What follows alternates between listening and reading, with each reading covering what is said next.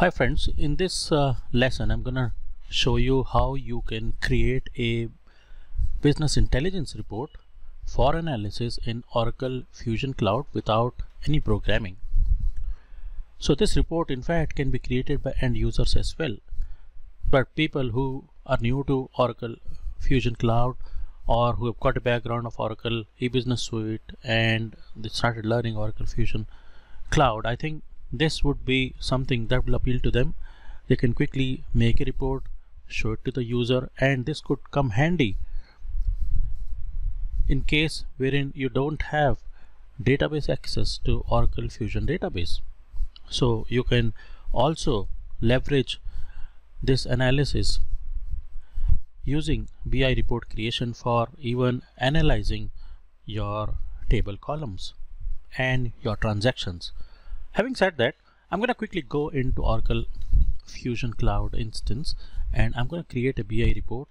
So the example I'm going to give for demonstration is, you see, I'm going to simply pull out data for all the inventory organization created in the database, but using the same means and methods you can leverage it to create BI report for setup or transactional data for any modules or offerings that have been installed in the database. Okay, so let's go to Fusion Apps. Alright, so here I am in Oracle Fusion Applications. So let me quickly show you the release and version of Oracle Fusion Cloud instance we are in. So you see we are presently in release 13 and version 21D of Oracle Fusion Cloud applications, which is supposed to be the latest at the moment. So I'm going to come out of this. Now coming back to the topic, how to create the BI report for analysis.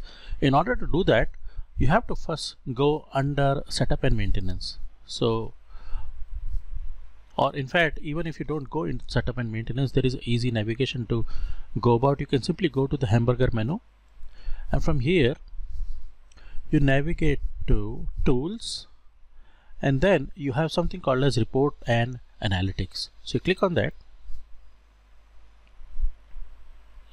and this will lead you to this particular page for creation of a new report or a analysis report. So you come here and click on create button and choose analysis.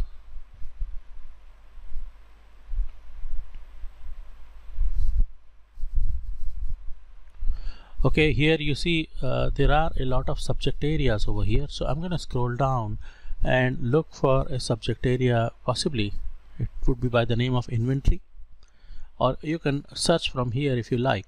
So I'm going to scroll down because I want you to see the subject areas which you can see right from the screen. So it's almost everything that has been installed in the Fusion instance.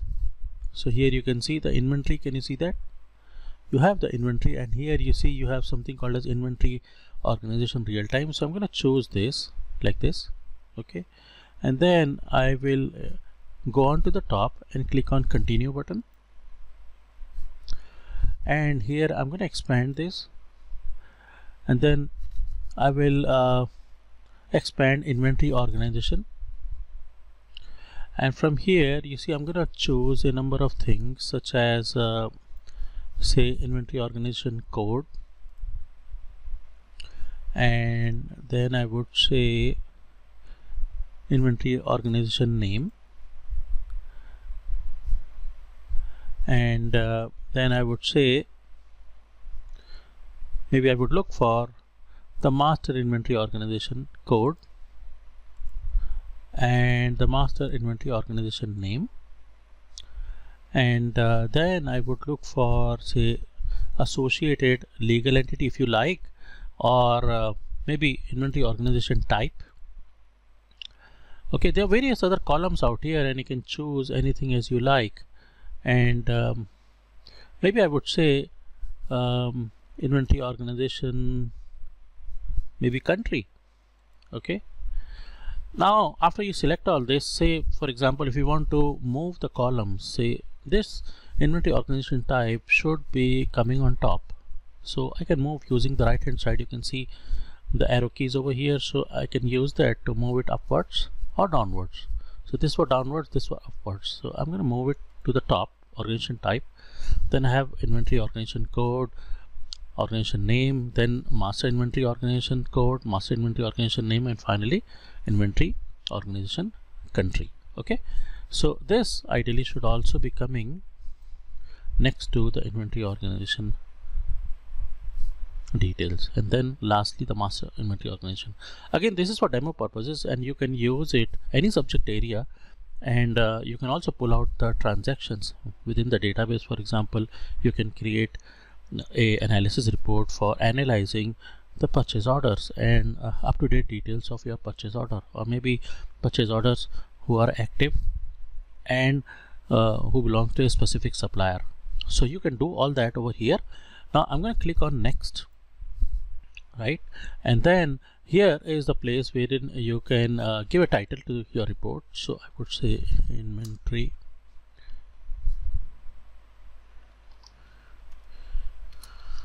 organization analysis.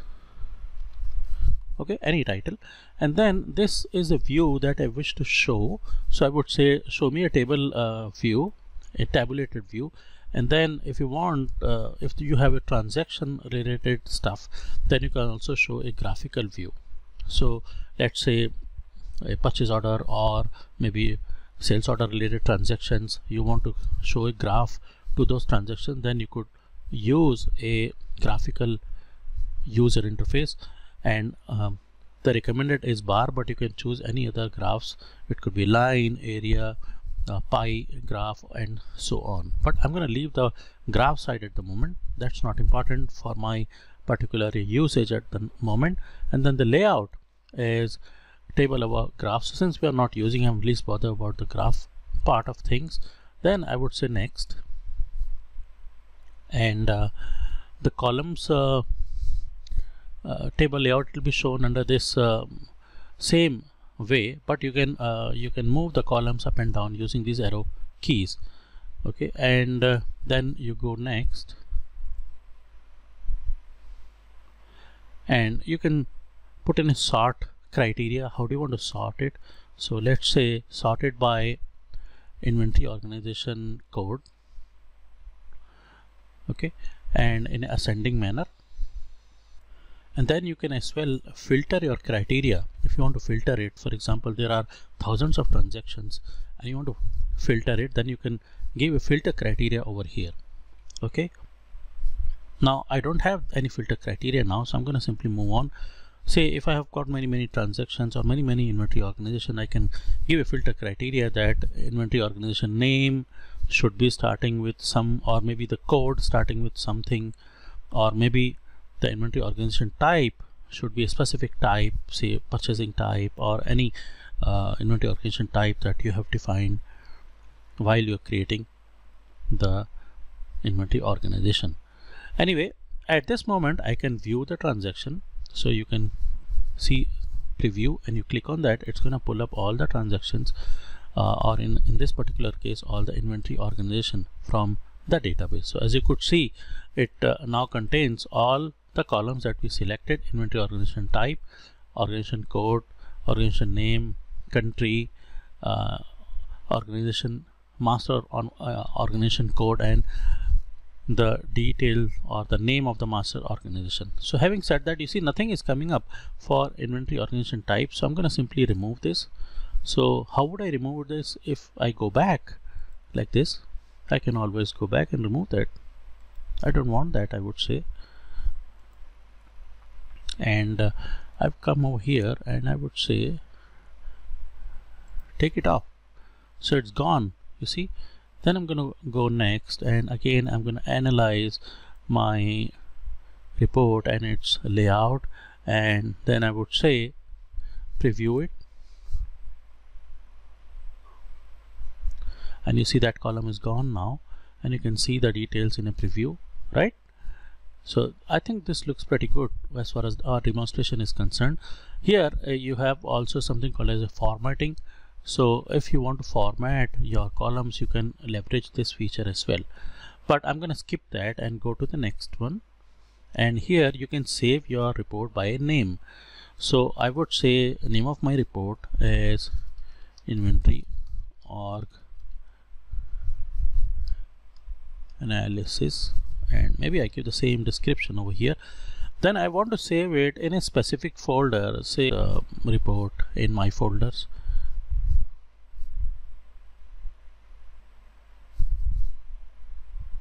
Okay, and once you're done, then you hit the submit button.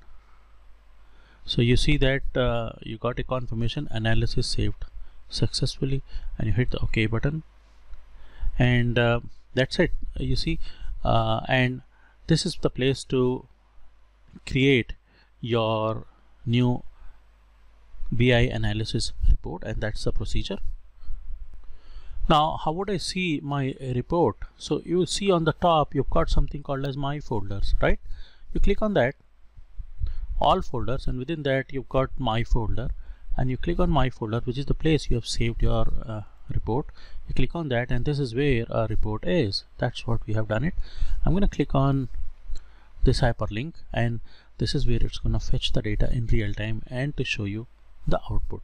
So as you could see, this process is very handy, and this process can be leveraged not only for your setup data but also all your transactional data. You can choose from multiple offerings to create one report, which could be something which will help you considerable time for customizing that report using programming. So this is a procedure under which you have created a report without programming. It's not only saving the development time but also going to save a lot of cost for the organization who is implementing